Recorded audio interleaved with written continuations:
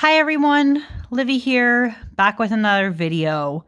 This time for a very, very special flip through and first impressions of the Jonasa Jaus 7th edition. Yes, I was one of the very lucky people who managed to snag one of the pre-orders. And I say very lucky because, for those who don't know Jonasa Jaus, she does very interesting tarot decks. And with this deck in particular, the 7th edition of this deck, she has already stated that she will not, she probably will not be doing another printing of this edition because it was more costly for her to make this edition, and I'm going to show you and explain why in just a little bit. It comes with this. I don't know. I'll have to look into that later. Pull this off. Save that for later. This, I think, is an image from the deck. Now, let's talk about the Jonasa Jaus tarot. For those who don't know who she is a Spanish and specifically Galician tarot creator who is known for her very interesting decks. She is also the same creator who did the Stunning Tarot 2nd edition that I was able to grab. But this is the one I am mostly excited for. Not that Stunning Tarot wasn't like interesting and cool of a purchase, but this deck in particular is going to be more my style, and you guys will see why. But you're probably thinking, why the hell would I buy this? Because for those who do know, the Jonasa Jaus tarot is based on Marseille. Well, I have this giant monstrosity now to teach me Marseille. Alejandro Jodorowsky, Marianne Costa, The Way of Tarot. Basically every single thing I could probably learn about Marseille, I'm going to be learning from this book. She says it on her website. His book is the guidebook basically for this. So that's why. And the only reason why I'm interested in this deck, by the way, because you guys know too, I do not like pip decks. I don't normally like pip decks. I'm not a fan of that.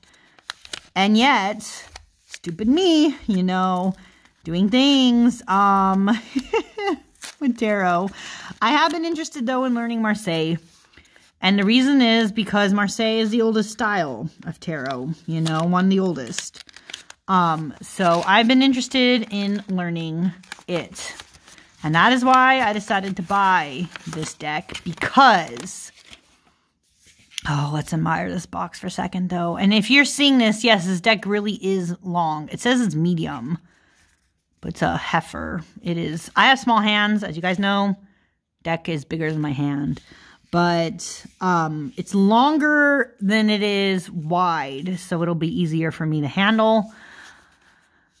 Jonasa Jaus likes experimenting with size. She likes experimenting with different color shading. The 7th edition is supposed to have one of the most interesting coloring for her decks of this edition ever. And the only reason why I'm really interested in her deck too is for 2 reasons. Well, one, her decks are Marseille, or this deck in particular is Marseille style. But it's illustrated in a way that is not traditional, which is why 100% this appeals to me. It's because it is not a traditional Marseille. It's not depicted the same way. The pips are there, but I believe they're supposed to be more illustrated. And that is exactly why I wanted this deck. This one in particular. The other reason why I've been interested in her as a creator is because, as I said, she is Galician. And for those who don't know, if you're not nerds enough, I don't know, like me, to want to know about history, Galicia is a part of Spain, but it is in the north, and it is basically bordered by Portugal, and their language is very similar to Portuguese. Galician probably sounds more like Portuguese, I've even heard, than it does Spanish. And that's important.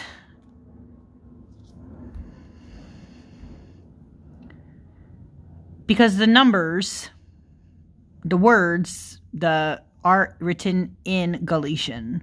So that's why I was also very interested in this deck. Right off the bat, let's talk about this. This gilding is so freaking cool, and it exactly matches. Oh, oh. It would appear that one of my cards, upon even getting it, is slightly dented right there. That's a bummer. It's just dented. It's not a rip. But let's talk about that cardstock. It is very flexible, but it feels smooth enough and nice for me. Umegu, okay. Why is this backwards, though? That's a little weird. Anyways, sorry, I'm like losing my mind. Let's get into the cards. For those of you who have any other edition of this deck, what's different about this one is the fact that it does actually have edging, the size, and the coloring. She decided to experiment once again with the colors for this deck, and I was really interested in getting my hands on this copy, and I'm glad I did. Let's see if I can find, this might be the best position for it. Right there. Okay, let's get into this. Now, I will try to pronounce some of these cards only because, okay, I can't claim I know Galician, but if Galician is supposed to sound similar to Portuguese, I can make a stab at what I think the pronunciation is supposed to be. So, for instance, this Fool. This is the Fool. Beautiful Fool, by the way. It's very different. Oh, wait, no, this is not the Fool. This is the Magician. My bad. And it has a 1. I'm so dumb. See, oh, wait a sec. Oh, this is going to bother me. Ah, see, she does this. Why the hell? So the last time I got a deck from her, the Stunning Tarot, fun fact, these cards are all out of order. I don't know why she does that. That's the only thing that bothers me, is the cards are out of order. So this is the Magician. Number 1, Umegu. Beautiful. But yeah, what the hell? Because immediately next, oh, that is so cool though. A Roda da Fortuna. The Wheel of Fortune. If it's not Roda, it might be Rhoda. Roda. But in Portuguese, we would have pronounced that Roda. Oh, that is so beautiful. Colors. I'm already obsessed. Oh, a Forza 11. Forza. So, oh, because this is Marseille. I was like, what the fuck? Why is strength at that number? But this is strength. So as you can see, yeah, they're all out of order, which is kind of annoying, but you know. O Aforgado. Oh, Aforçado? Is that a G? Or is that a C? I'm going to look at it closer. I can't tell. I think it's Aforçado. XII. 12? The Hangman. Maybe I'll just do the... Yeah, I'll just try to translate for you guys what these are if you can't already tell what they are. Whoa, this is interesting. Wait, what the hell? This one doesn't have a title on it. Excuse me. Was this supposed to have a title? What? Uh-oh. But 23? That's not right. There's not 23. Oh, unless this is an extra card? What the hell? I'm going to figure that out. I don't know what that is. Temperance? Ooh, this is a cool coloring of Temperance, by the way. Temperance. Whoa. Udiano.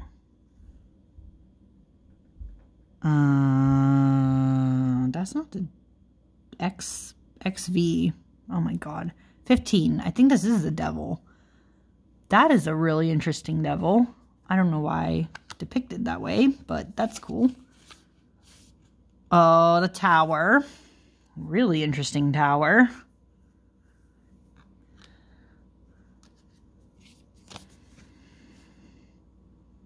Just, oh, the star.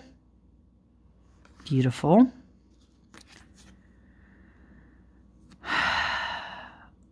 Alua.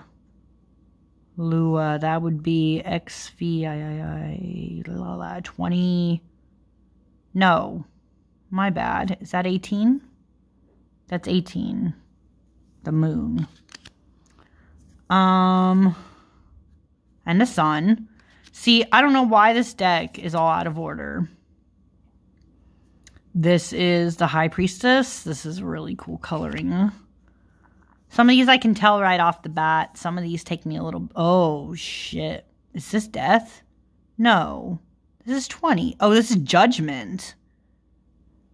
I actually really like that as a Judgment card. What the fuck? That is crazy. Oh, this is the World. For sure. This I remember seeing her talking about. This is one of the ones she did reveal on her Instagram. This is the World. So that other card, that blank card, that was like a weird number. I was like, what the hell is that? That must be... No, I can't even... This. I don't know what the hell this is. This must be just like an... No. Yeah. No. Why isn't this named? XII. Am I an idiot? What is that? 13? Oh, this is Death. But why doesn't Death have its name? I don't know. I'm so confused. Anyways, we're going to move on. Because then we'll be here all day, people. Utolu. Utolu. It's not,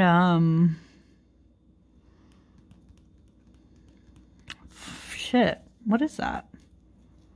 Well, I'm just going to keep flipping through the cards. And if that comes back to me, I'll think about what that is.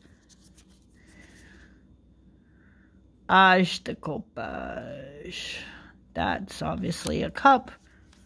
I don't know what Utolu is. Or maybe, oh, Utolu, maybe. It doesn't have a number, so that might be the Fool, actually. I'm so stupid.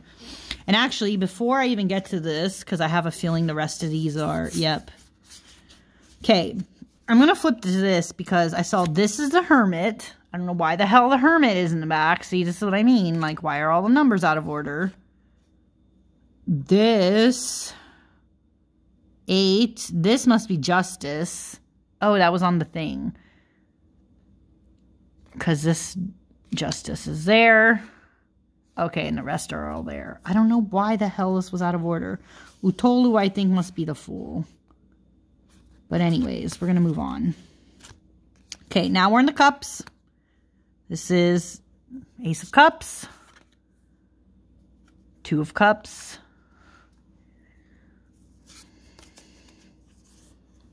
Three of Cups, 4, 5, 6,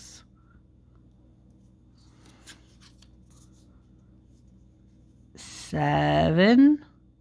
That's an interesting way to show the 7. I don't like that it doesn't show that each part could be tempting in its own way. But the B, I guess you could say the B can go to any of these. Interesting. This is 7. Oh, what the hell? And then we have the Empress. Okay. This is what I don't understand what she's doing when she, like, goes through or does these. Maybe it's her publisher or something. They're just very confused. They never put it in the right order. The other one wasn't in the right order either. Okay. This is... Wait. Oh, 7. Yeah, 8. Sorry. I don't know why I was confused there for a second. The 9. Wait, if this is supposed to be 9, why are like half of these daisies like falling over? That doesn't seem to show happiness. Or is 10 really? I don't know what I think about those. Interesting. Insulta. So that must be the page. Obviously, this is knight. The queen. And the king. Ooh, that king is actually really cool. What the hell? That's a cool king. We are now into, the swords. Okay. Swords. 2. Interesting, 2. Interesting. Instead of showing the typical heart smashed through, it's the flower. That's kind of cool, I guess. It's pretty. Oh. I've seen this card. This is the Emperor. See, again, why the hell is the Emperor in the middle of all this other stuff? This is a cool Emperor. This is probably one of my favorite Emperors I've seen. Let me see if I can... I just get so annoyed. Why are these all out of order? I should have put it in order for this flip through ahead of time, but I wanted to be like, ooh, I have this deck. Let me show you. That was my problem. Okay. 4.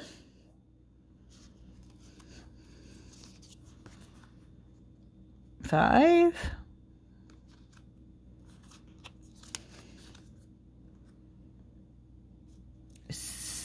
Wait, yeah, this is 6. Why is she pregnant, though? It's been a while since I've looked at the 6 of Swords, but I don't remember. I don't know what the visual of that is or why that's there.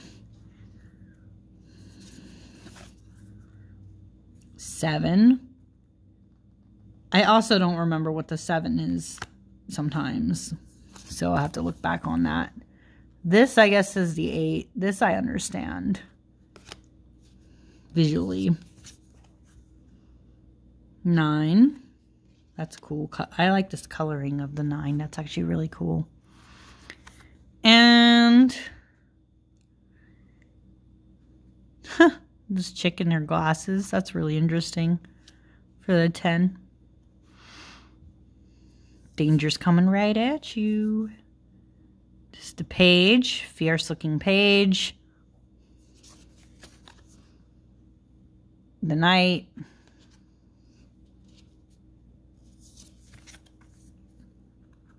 The queen. She looks kind of fierce too. Oh, wait. Ooh, Papa. Oh, this is the Hierophant. What the hell? Again. I'm going to lose my mind. This is the Hierophant.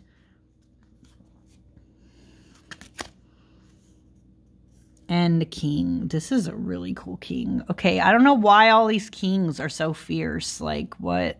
You didn't have to go that hard. It's so cool. Okay. This is the wands. Okay, wands. Bastos. Oh, I've seen this image around. That's the 2. Okay. And the 3.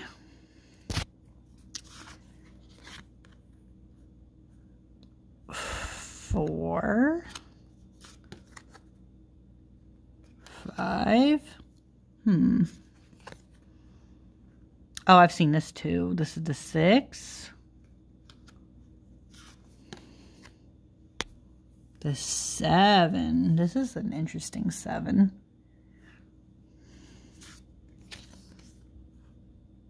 8.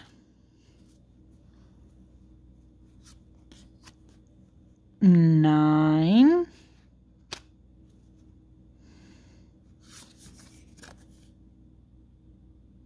'Wait. What?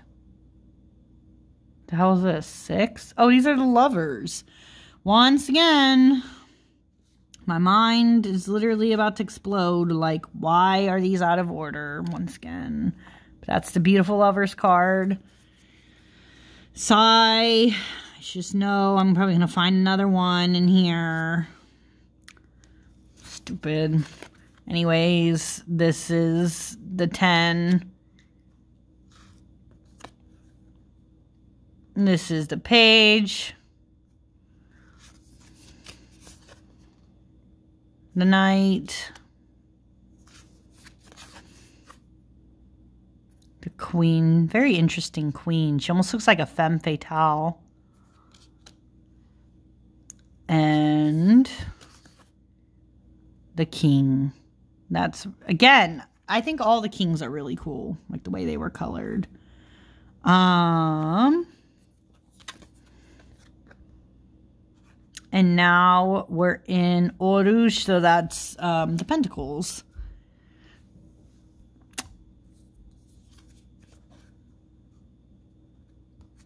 Two, 3, 4, 5. Whoa. This is a really cool. Wait. Oh, Kahu. This is the... This is the Chariot. That's a really cool card, but again, not in order. Kind of pissing me off here. We're having a theme. 6,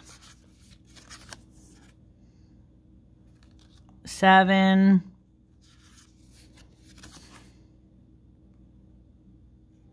8,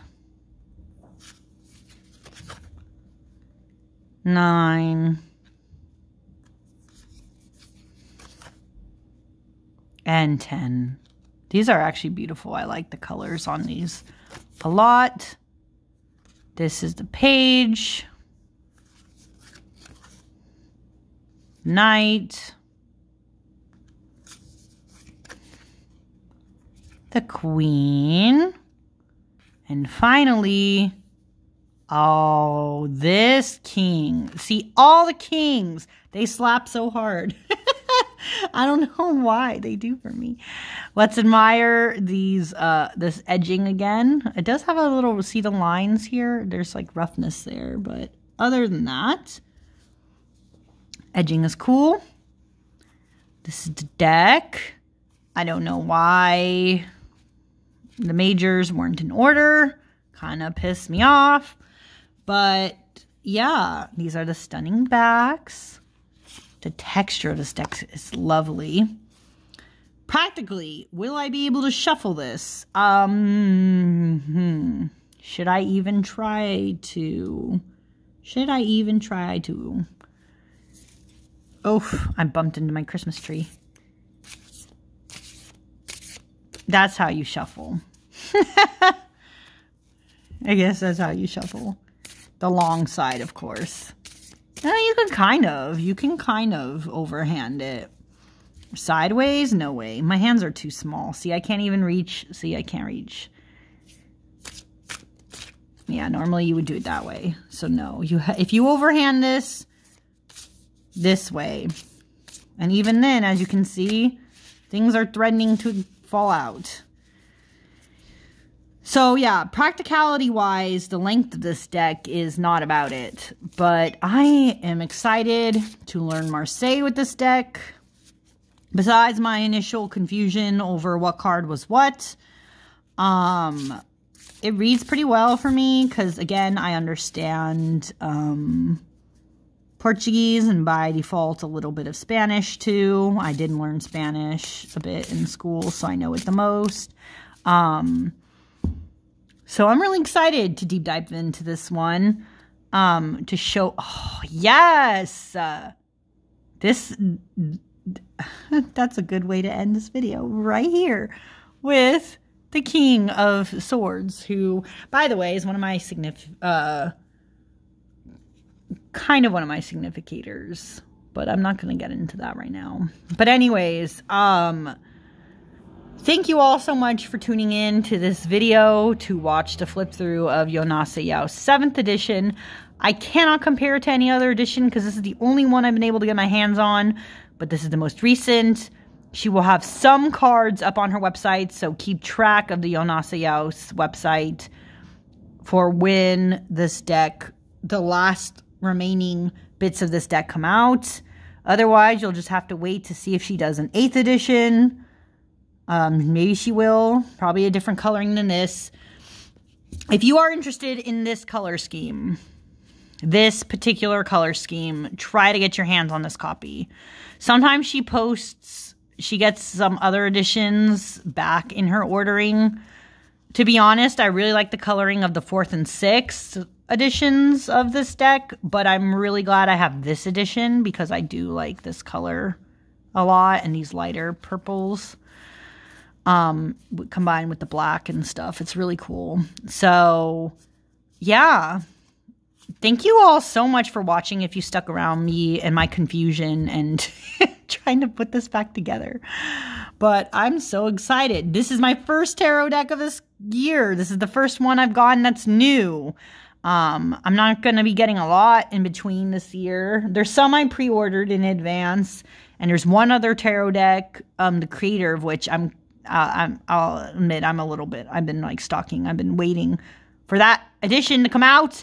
But besides that, this is one of the few decks I'll be getting this year, kind of. Well, fewer than last year is the hope. I don't want to be spending a lot this year on decks. But yeah, anyways, thank you all for watching, and I will see you again next time. Bye!